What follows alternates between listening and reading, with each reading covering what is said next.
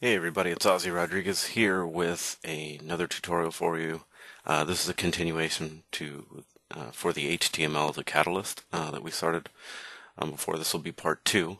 In part one, we just did some setting up of some like picking out which plugins we're going to use, picking out the theme that we're going to use, the HTML that we're going to start from, and in this part of the tutorial, we'll actually start messing around with it. So let's go ahead and get into it. The first thing we're going to do, and this is where we're at right now, and where we want to end up with is here, which we will. So we're going to go into our dashboard. We're going to go to Catalyst, Core Options.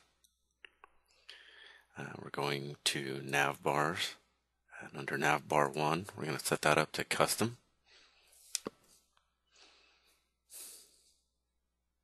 We'll save our changes. Then we're going to go to the Content tab, and the website is going to use the default right sidebar, and we're not going to use any breadcrumbs, so we're going to get rid of these.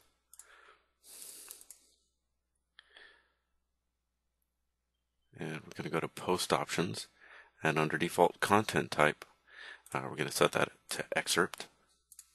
And on the right side, here we're going to see Dynamic Child Theme Responsive Design options, and we're going to go ahead and activate those. Save changes. Now we're going to go to the Excerpts tab.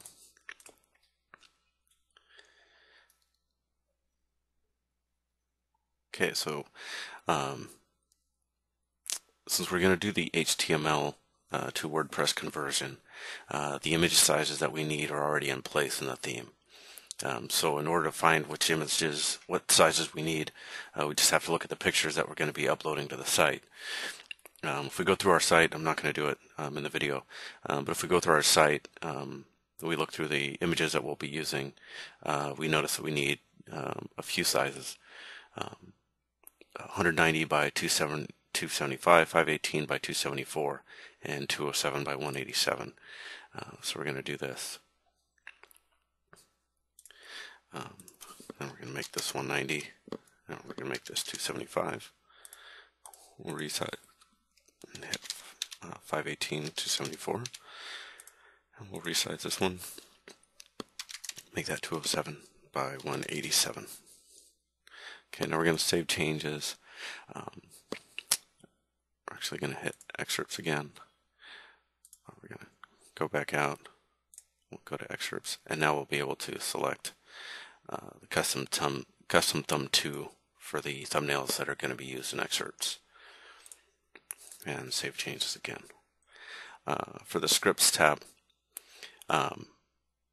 this is where we would use, like we can put our Google, so the site is using Google Fonts, and here's where we're going to add that in, and I already have it copied and pasted.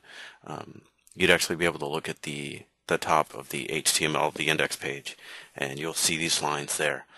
So we're going to use the same ones that they use.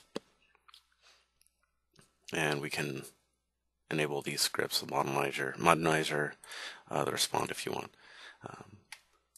So installing our plugins, that's the next step. I'm not going to go into in-depth onto how to install plugins. Hopefully you already know how to do that. If not, I'm sure there's some other tutorials that you can do. But again, like in the first part, the plugins that we're going to use are Soliloquy for our slider.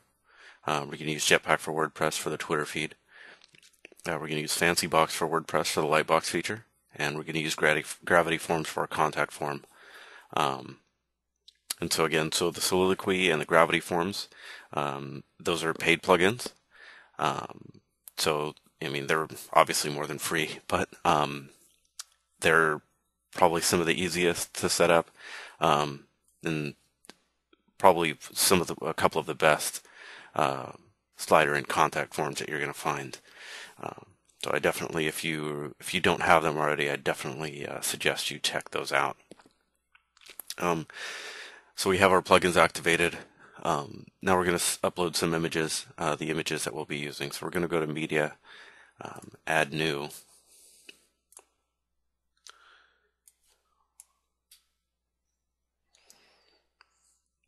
So it's starting to upload. So, and then we're going to go into the portfolio preview. And we're going to select all of these and put those in as well.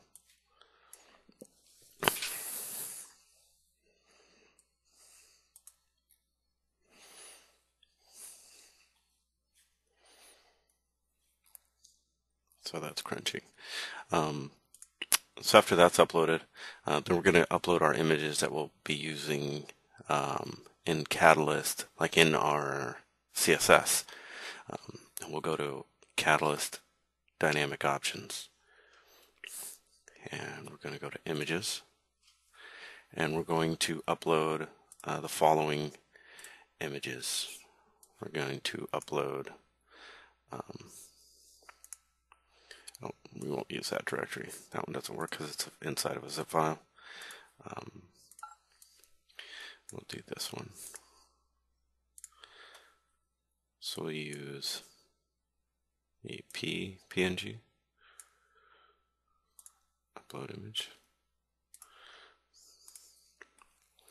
Then we're going to use the site background.